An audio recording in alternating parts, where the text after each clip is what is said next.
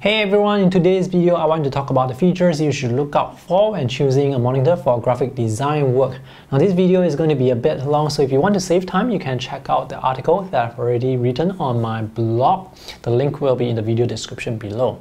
The content in the article and in this video is essentially the same, except on the article I do have some recommendations for monitors that you can consider. My first advice is get the right type of monitor for the work that you do. So nowadays there are a lot of different types of monitors out there in the market. Monitors for gaming, graphic design, photo and video editing, monitors for general office work. So all these monitors, they are designed with features that are specific to certain users. You don't want to pay extra money to buy features that you don't need, and you certainly don't want to buy the wrong monitor for the type of work that you do. So when it comes to graphic design, color accuracy is important. So nowadays most monitors, they are LCD monitors, and there are generally two types of panels that are used for LCD monitors: IPS and TN. So when you go for graphic design monitors, always look for IPS monitors because they have better color accuracy, better color reproduction, and also the viewing angles are much better. What I mean by viewing angles is when you look at the monitor like this, and when you tilt your monitor up or down, left or right, the colors should not shift. So here I have two monitors. They are displayed at different angles. So this one is facing me like this, and this one is almost facing the camera, and the colors, they should look identical because these are IPS panel. With TN panels, when the monitor is shifted to an angle, the colors will shift, so you will not get to see the accurate color because the colors have shifted. So always look for IPS panels. Within the category of IPS panels, there are different levels of color support. So the most common would be sRGB, because most monitors are actually using sRGB out there. And if you are doing work where your work is going to be viewed on screen by other people, for example, if you do web design, graphic design, you do digital art, you do maybe photography, but the photos will only appear on websites. As long as your work appears on a screen, you can actually go for sRGB. And if you're doing print design, where you need to print your work and then compare your printed proof against your monitor, then I would say go for Adobe RGB. Adobe RGB monitors are significantly more expensive compared to sRGB because Adobe RGB is a wider color gamut that produces more colors, and because it produces more colors, it can actually match what you see, your printed proof in real life, as you would see on screen. So those would be the most color accurate monitors. If you're doing print design but you don't actually need to compare printed proofs against a monitor, you can just go for sRGB displays. Those are going to save you a lot more money. Basically what you want is to have a monitor that can produce the colors that are as close as possible to the work that you create. So if you create print, get Adobe RGB. If you create work for screens, for displays, for web, get sRGB. And there are different qualities of IPS panels. There are the 8-bit color panels and the 10-bit color panels. 10-bit colors will be able to produce more colors, up to 1 billion colors.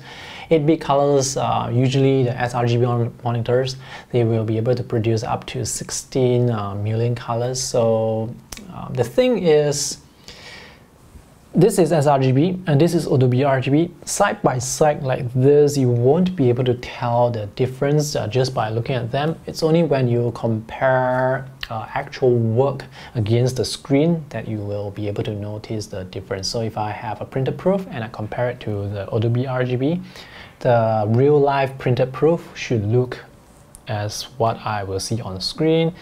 But the colors of the printed proof will be slightly different on the sRGB screen because this will not be able to produce colors that are as close to real life as possible. For 10-bit color workflow, you do need to have the proper hardware and software. So for example, you need a 10-bit color monitor, a graphics card that can output 10-bit color, and software that can edit the 10-bit color so that you can see the actual colors on your 10-bit monitor. Next, let's talk about size and resolution. So nowadays, you can get really huge monitors with very high resolution.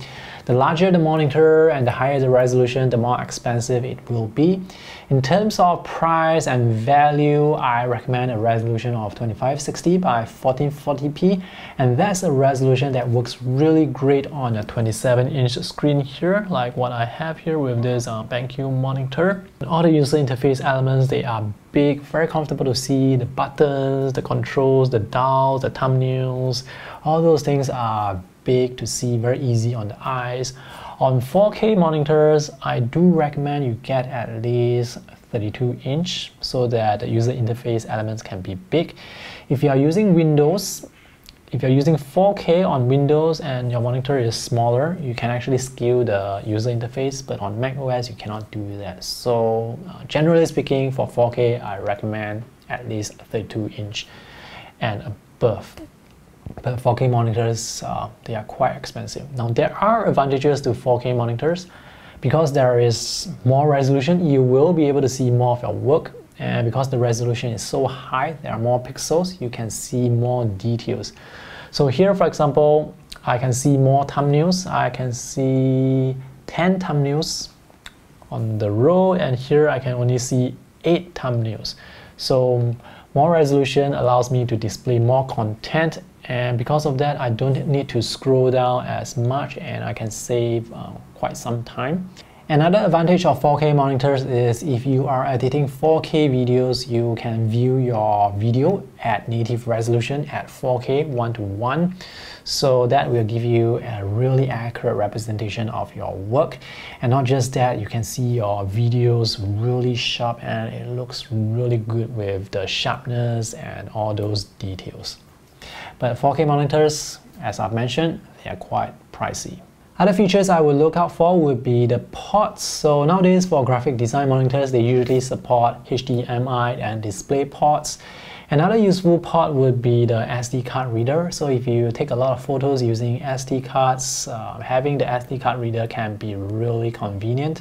And many of these monitors, they usually have the USB port and they can act as USB hubs. So when you plug in your USB thumb drive or your SD card into the monitor, you can actually transfer files onto your computer. So look for monitors that can actually act as USB hubs. And some monitors actually come with Thunderbolt 3 nowadays. For example, this is the BenQ PD3220U, which has Thunderbolt 3 support, which means if you have a laptop that has Thunderbolt 3, you can actually connect it to this monitor and it will be able to output the visual to the monitor without using another graphic display cable. And also the Thunderbolt 3 cable can actually charge your USB-C devices or your Thunderbolt 3 devices, so that's very convenient. Another thing to consider is getting a monitor with a shading hood. This shading hood is exceptionally useful, especially if you are working in an environment where there are a lot of lights. For example, here I have this window in front of me, and sometimes the lighting will change, but this shading hood will be able to block out unwanted light. So this is very useful. The last thing I want to say is do get yourself a color calibrator. This is the Spider 5 Pro that I've been using for years. This is important to make the colors accurate on your screen. Now, out of the box, the colors of the LCD displays, they should look good, but to get the most accurate colors, you do have to color calibrate the screen. So for example, I have this monitor that I've been using for years. This is an old monitor. It has turned yellow. So I need to color calibrate this monitor to remove the yellow cast so that the colors on this will be accurate and will match other monitors that I'm using. So I need to color calibrate all the monitors that I use so that the colors will be consistent across all the displays. So this is quite important, but you don't have to actually buy this when you first get your monitor. You can buy this maybe 1 year later, because out of the box colors on those monitors nowadays, they look pretty good. Alright, if you have any questions, let me know in the comment section below, and do check out the article that I have on my blog for my monitor recommendations. Links will be in the video description below, as well as links to reviews to all the monitors that I have used, such as my all-time favorite, the BenQ SW2700PT, and this is the BenQ PD3220U, and all the various Dell monitors that I have tried before. Thanks for watching. See you in the next video. Bye.